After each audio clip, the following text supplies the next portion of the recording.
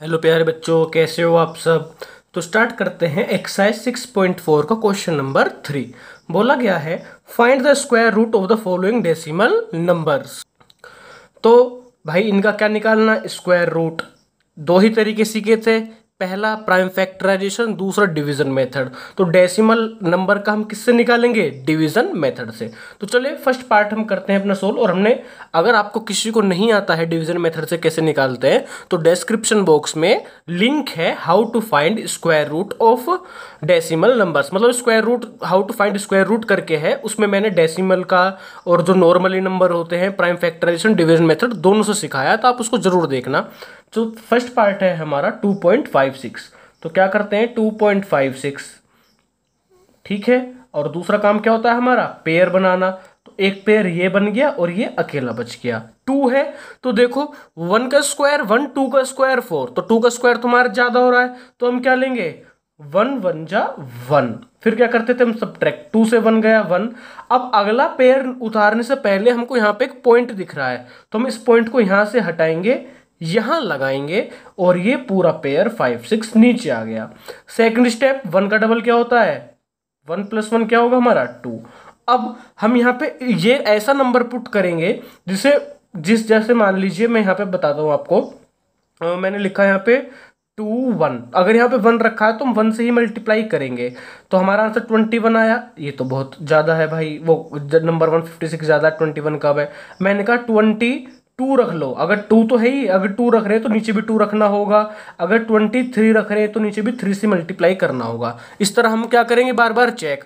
तो देखिए calculation easy करने के लिए हम अपना कैलकुलेटर इस्तेमाल कर लेते हैं, लेकिन आपको कभी भी एग्जाम में इसका इस्तेमाल नहीं करना। मैं क्यों कर रहा हूँ, क्योंकि ताकि बाबू हमारा ज्यादा पेज ना भरे, रफ वर्क है, आप कॉपी के पीछे कर लेते हो जब क्वेश्चन करते हो, तो यहाँ पे मैं बार बार पेज पलटूंगा, पेज ज्यादा वेस्ट होगा, इसलिए इसका इस्तेमाल करते हैं। तो यहाँ पर 6 है, तो 6 की दो ही कंडीशन है, या तो 4 हो या 6 हो, क्योंकि अगर हम 4 की मल्टीप्लाई 4 में करेंगे तो 16 लास्ट में 6 आएगा, अगर हम 6 की मल्टीप्लाई 6 में करेंगे तो 36 लास्ट में हमारी यूनिट डिजिट जो होगी वो हमारी 6 होगी। तो यहाँ पर 6 है, तो हम सबसे पहले क्या लिखते हैं, 2 तो ये है ही, मैंने कहा 4 रख लो, तो 4 × 4 96, लेकिन ये 156 है, तो हम क्या रख के देखते हैं 6 × 6। देखो 26 को अगर हम 6 से मल्टीप्लाई करें तो हम सबको आंसर क्या दिखा 156, तो इसलिए हम यहाँ पर 6 से करेंगे, 6 26 6 जा 156, और हमारा आंसर रिमाइंडर आ गया 0। तो इसका मतलब 2.56 का स्क्वायर रूट क्या होता है 1.6। मैं चेक भी करके दिखाता हूं, 1.6 × 1.6 आपका 2.56 आपको दिख गया। तो चलो इसी तरह हम करते हैं सेकंड पार्ट। सेकंड पार्ट है हमारा 7.29। करने का वही तरीका, सबसे पहले पेयर बनाओ, एक पेयर ये बन गया और ये अकेला बच गया। 7 है, देखो 1 का स्क्वायर 1, अब बहुत कम है, 2 का स्क्वायर 4, ठीक है, 3 का स्क्वायर 9, 3 का स्क्वायर ज्यादा है तो हम क्या लेंगे 2 2 जा 4, क्योंकि डिवाइड में या तो बिल्कुल इसके इक्वल आए या फिर इससे कम, ज्यादा नहीं लेते। 7 से 4 माइनस करा 3। अब अगला पेयर उतारने के लिए बीच में पॉइंट आया, हटाया, यहाँ लगाया, और हमारा 2 9 29 नीचे आ गया। अब 2 का डबल क्या होता है, 2 + 2 कितना होगा बाबू 4, क्योंकि हम जो भी यहाँ पे नंबर होता है उसका डबल लेते हैं। जैसे यहाँ पे 1 था तो डबल उसका 2 हो गया था, 2 है तो 4 हो गया, 4 होता तो 8 हो जाता।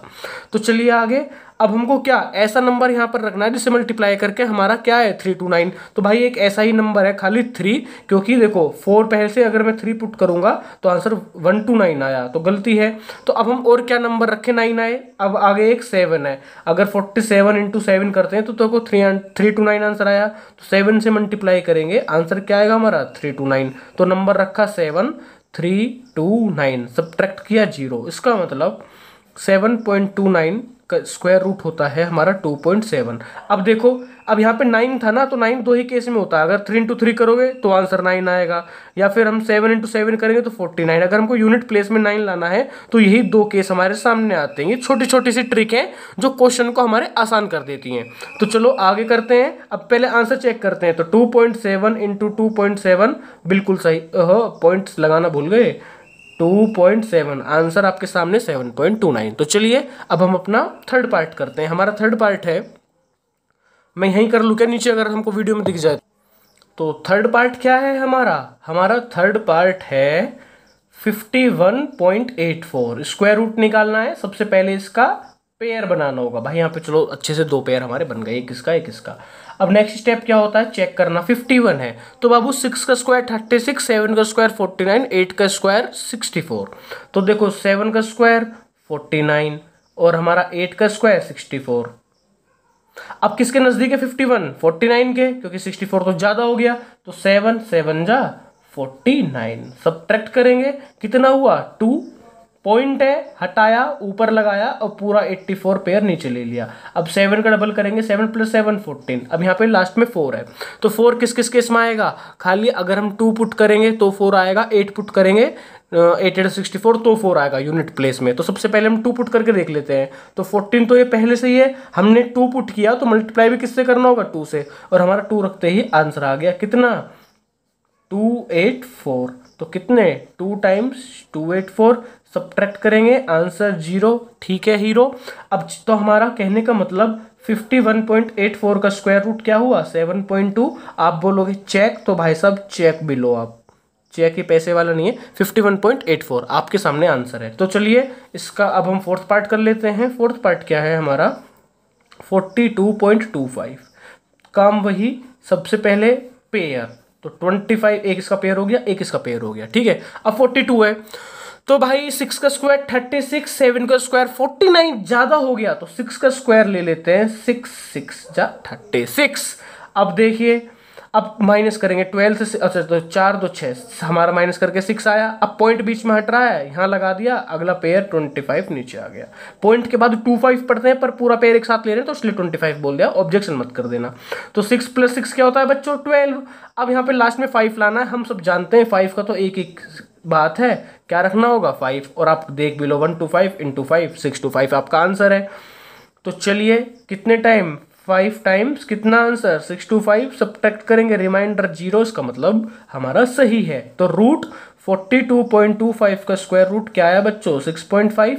आपके सामने चेक तुरंत करना पड़ेगा भाई। तो आंसर क्या है 42.25। अब हमारा लास्ट पार्ट बचता है फिफ्थ पार्ट, और हमारा फिफ्थ पार्ट क्या है बच्चों, हमारा फिफ्थ पार्ट है 31.36। 31.36 और हमारी ये वीडियो भी खत्म होने वाली है क्योंकि लास्ट पार्ट है, 1 मिनट में कर देंगे। तो पहला काम पेयर बनाओ, दूसरा काम रिपेयर करो। तो देखिए 6 का स्क्वायर 36 नहीं, 5 का स्क्वायर 25, तो इसका मतलब हमें क्या लेना होगा बच्चों 5 5 5 जा 25, सब्ट्रैक्ट करेंगे 6 आया, पॉइंट ने बीच में उंगली की, इसको हमने यहाँ लगा दिया, ठीक है, क्योंकि हमको गलत यहाँ पे देखना नहीं है पॉइंट, हमको तो हटाना है अगला पेयर नीचे उतारने के लिए। हमारा 36 आ गया, ठीक है। अब 5 का डबल क्या होता है बच्चों 10। तो अब देखिए यहाँ पे क्या लाना है 6। तो ऐसे में 2 ही कंडीशन है, 6 लाने के लिए तो 4 रखो या फिर आप बिल्कुल सही 6 रखो। तो पहले मैं 4 रखता हूँ, 104 × 4 416, बात नहीं बनी। तो यहाँ पे 10 तो है ही, 6 रखा और 6 से मल्टीप्लाई किया, 6 3 आंसर आ गया आपके सामने। देखिए 636, तो हम क्या लिखेंगे बाबू 106 × 6 = 636, सब्ट्रैक्ट करोगे आंसर पाओगे 0। अब हम बन गए हीरो। तो 31.36 का स्क्वायर रूट 5.6। बोलो चेक करो, तो भाई बिना बोले मैं चेक कर रहा हूँ, आपके सामने आंसर है। तो हमारा यहाँ पे क्वेश्चन नंबर 3 खत्म होता है। वीडियो अच्छी लगी हो तो कर दीजिए और चैनल्स को टक से बेल आइकन दबा लीजिए, और कोई भी डाउट हो तो कमेंट करना ना भूले। Thank you very much.